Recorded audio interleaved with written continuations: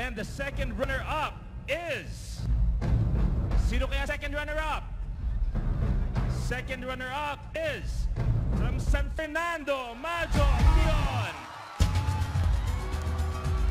Presenting the award is Mr. Raymond Isa. Majo will receive a sash, bouquet, trophy, and a cash prize worth 20,000 pesos.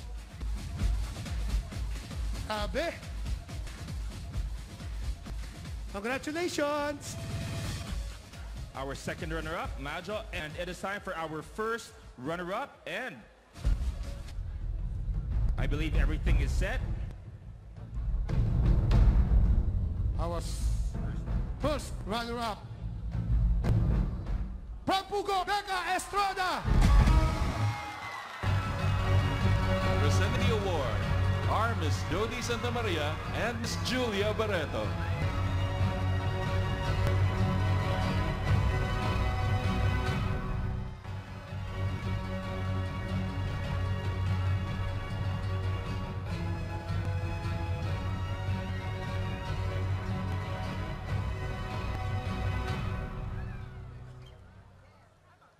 Congratulations.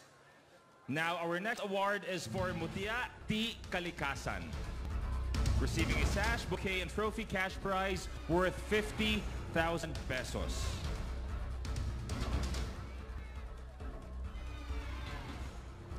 Our Mutia T. Kalikasan is... Sino kaya?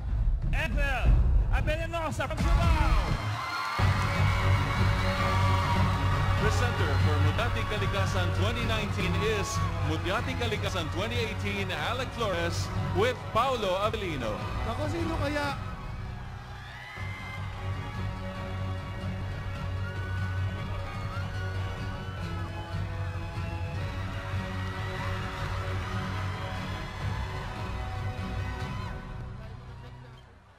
Congratulations. May we ask our two remaining candidates to please move center stage. Ladies, usog tayo ng konti. We have two ladies left, and one of them will be the new Mutia T. La Union. Nako! Sino kaya? Okay, wait. Dali lang.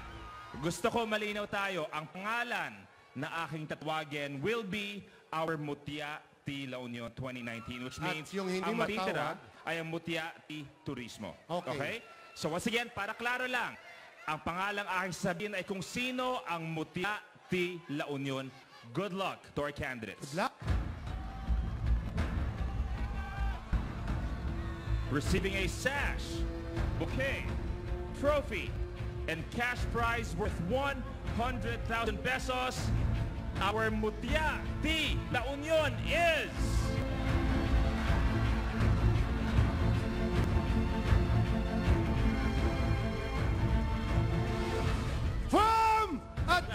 From a distance.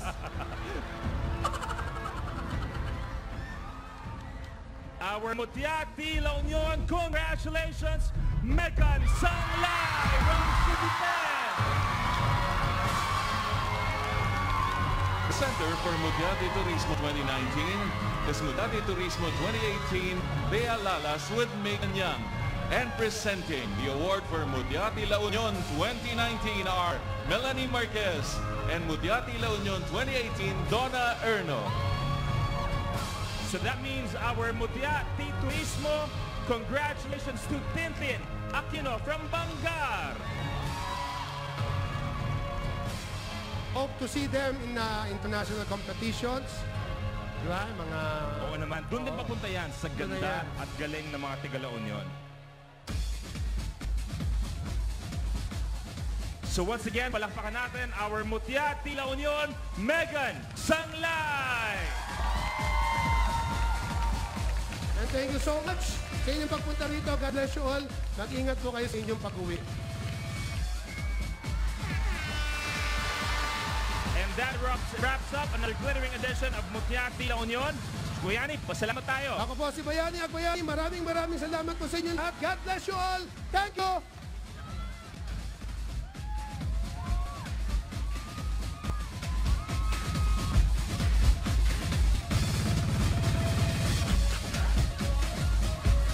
Thank you very much, Montega La Union. Hope to see you next year.